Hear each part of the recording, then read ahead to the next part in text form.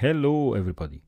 So in this screencast we're going to look at how to store data on Firebase, and we are going to use the Firebase real-time database. So let's just, before even going to the documentation, so if I am in the console of my project and I click on database on the left here, it shows me this, right? So now I'll create a database. So you can just click on creating a database, and then it asks you it's the Cloud Firestore. I don't want the Cloud Firestore, I want the real-time database. So scroll down a little bit here to see if we can create or choose the real-time database. I would like to create the real-time database. So create database. Let's use it in test mode. This is a security feature which enables you to control who is able to write and who is able to read to specific locations in the database, right? So let's use test mode for the time being, and then we'll talk about the lock mode later. Test mode, which is a very liberal approach of storing, and it's not very restrictive. Okay, cool. It even tells you that your security are defined as public. Anyone can steal, modify, delete data in your database. Okay, so this is in test phase. So you can see that there's nothing, right? So it says that fair demo. So basically this is called the main reference of your database, this location. Now I can add some data. Let's say I want to add, say for example, users, okay? Or let's say I want to add information, okay? I want to add under information, let's say the name of the person is, say, Bob, for example. And then I want to add also the age of the person is, say, 35. Or 25. Let's say the address, key value pairs, right? So the address is, say, Charlotte, North Carolina, right? So you can see here that I have a node that's called information, and then under information I have another node that's called address, and this is the value that this node points to, and I have another node that's called age, and then this is the data that it points to. So basically we created a data node, right? And you can see that info, and then under it some data. Okay, so basically if you look at this data, it's hierarchical. This is the parent, you see, this is the parent node, okay, and then under that parent node there is another node called info. There's a child that's called info, and then under that info child there is another child called address. Okay, and then inside that address we can get the data that, or the value that this address points to. Okay, so that's basically, I can add another node. I can go here and could say, for example, another node, let's say we call it users maybe, okay, and I'll add, let's avoid users, let's do something else. Users is okay, but I'll say, for example, let's say I want to add another node, just let's call it control, okay, and then I'll go say color, let's say is red, and we call the title. This is information, like for example login info, for example. I click add, and you could see here that I have a control node. So I have an info node and I have a control node, and I can add as many nodes as I want, and so on. So basically you could see that the data is really a hierarchical kind of data, right? And we are able to add and delete data here. You can also have lists of data. We'll look at that. So you can have an array of data. We'll look at that also.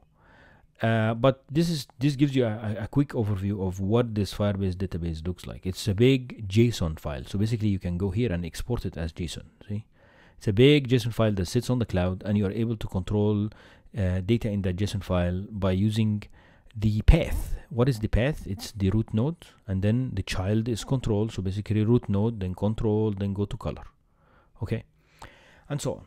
So basically how do we do that in Firebase? So now if you look at the documentation, let's go back to the documentation. So I'm not looking at authentication, I'm interested in real-time database,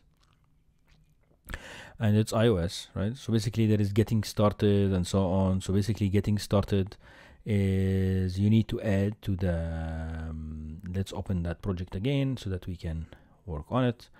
This is the same project that we used here. There is a pod file. We need to add to that pod file the database pod. Here it is. So it has the auth pod, now it has the database pod also, and I'm just gonna run I'll save this file and close it, and then we do pod init, or pod install, sorry, pod install. second. So we added the database feature and then we run it. Yeah, perfect. So now let's see how do we, this is the view controller that we had. So let's say we want to log in, and then after we log in, we want to do something. So basically this was the sign in, right? So basically after we sign in, so we signed in as Bob B. Smith, and if it's not equal to null, I want to store something. Okay, I'm going to store some data. Okay, let's say that data is, I want to change, delete that stuff here. So here we're signing in as B. Smith, and then after we sign in, we figure out if we're signed in or no. If we are signed in, we just want to write some data. So how do we do that? To be able to write data, you have to find the reference to this data. So basically, if you look at here, this shows you how to install it, right? How we configure it, and then this is how you get the reference. So basically, the reference is just the when you say database.database.reference, this points to the root of this is this reference. This is this. Okay, so basically, if we just do reference, so just the main reference that we have, right? So if we go back to the project now, if we have the main reference, here it is. So I could say this is the root. I'll call it the root reference. Okay, root reference. This one I need to import Firebase. Okay, so now when I say this is the root reference, now can I store something in the root reference? Yes, very easy. All what I want you to do, let's say I want to change the value of control and I want to change the color. I want to change it to yellow. Okay, so how will I do that? If you look back again at, if we get this a little bit to the left so that you can see both screens, you could see that this is the root reference. Then it has a child called control. So I could say root reference dot child, and the child is called what? Control, right? And then under child, there is a value. There is a child called color, right? So so what I could do is I could say dot update child values, right? And there is a completion handler, and you give it a hashable, which is going to be a dictionary, right? So we go here, the values, I will come to the values in a little bit. Now this is the completion block, error, and dbref, we'll call this one dbref. Okay, dbref. Okay, so here I'm telling it that to go to the root reference, the child is called control. I want to update the child values. I want to update, for example, color to yellow. Okay, perfect. So basically I will run it again and see. So we ran it, the app should run. Okay, here's the phone. I want you to look on the left side here of the screen. You will see that when the app runs, everything goes okay. The color will change to yellow.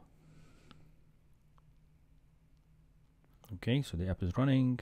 Here we are, and everything went okay. And then we're looking on the left to see if the color changed, but it didn't. Why? Because we put the code in the wrong region. It shouldn't be here, because this is the part where the login didn't happen, right? We want it when actually the login happens, right? So it's just here when you are successful, right? If you are successful, then do this, right? Of course, because if you're not successful, we don't want to store the data, right? So we run it again. Here we are. The app is running. Look here, and it did change to yellow. So basically, I'm able to store data on the server, right? So basically, I could change, update color. I could add another value. Let's say I want to add, for example, name. I could say the name is, say, Bob Smith. Run it again. Run it again, and you will see that the app will, when the app runs, you will see that there will be another node that gets added.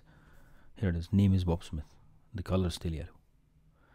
So basically, I'm able to add data. All what I need to do to add data is to find out where I want to add this data. So, and how do you do that? You just say the root reference, and then you go deep into the hierarchy. So I could even add something here where I could say child.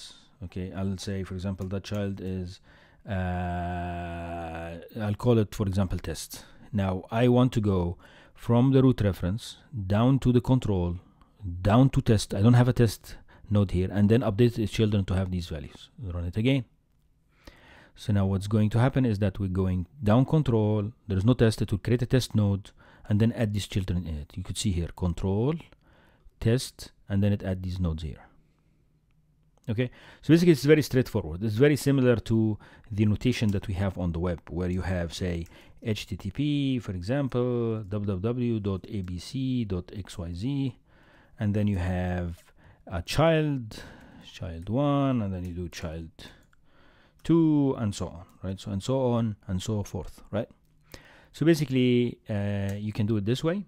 Okay, this is how you can go down into the hierarchy. Another way also of doing it is to include it like this. You could say I want to go from control, I want to go to test, and then you can even go, let's call it test, and then under test we can even go further, ABC, for example, and run it again. So basically what's going to happen is that it's going to go to control, and then test, and then ABC. Okay, so you'll see that there will be an ABC node that gets created here. Okay, here it is. You could see control, test, ABC, and then under it you have this data. Very nice. So now how do you delete data? Somebody asks, okay, how do you, so this is how you add data, right? You can update, or you can also set child values and so on. This is how you add data. Now what if you want to delete data? It's very easy. You just set the data to nil. Okay, like say for example, if we go here and update child values like this, and you could say nil. Now what's going to happen is that this ABC node is going to disappear. If you just set it to nil, run it, or update it to nil, okay, it's not happy. Okay, why it's not happy? Expected a value. Okay, cool. So now what I'm going to do, or you can make it empty. Okay. Now run it, you'll see that it's gonna be okay. Okay, so now another way is to do it this way. You say root ref.child. Okay, I'll copy the path from up there, and then I could set value, okay, to nil. So basically I'll just say nil, and it's gonna be okay. And then I'll copy this stuff in this place here, and we're good to go. Okay, and then this is the path. Okay, so basically this is how you delete a value. Just set it to nil. Run it. You will see that now ABC will disappear once the app runs. So here it is. Where is the app? And you can see that ABC is turning red and it disappeared. You can even delete a top node. So for example, what you could do is I could just go up to control. I just can delete the whole control node. Run it. Now the control node is going to disappear. So basically I'm telling it that the control node set its value to nil, and when you go here it just goes away. The control node is removed. Okay, so now we are able to see how to add data, right? So we did add the data here, right? We did add data. Okay, now after adding the data, let's say there is another way of adding data. Let's say I would like to create again, so we'll say root ref dot child control. So I'll add another control, and then we will say child by auto ID. This will create under control a child which has an auto ID.